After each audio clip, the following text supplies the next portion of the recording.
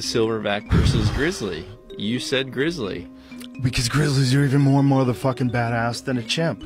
Like, there's no way a chimp can outrun a grizzly. There's no way. Not a chance in hell. So a silverback is essentially like a super primate, right? The most super primate. Yes.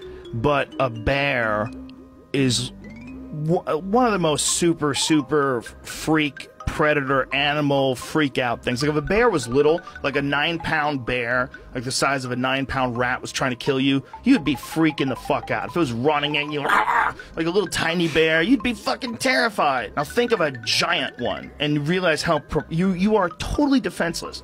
And I don't think it's going to be that much difference for a gorilla. I literally think of a silverback gorilla with the way they're built and they swing around. I think if he stood on the chest of a grizzly, he could grab its paws and literally rip its arms out and beat it with it. King Kong was a good movie. I agree with you there.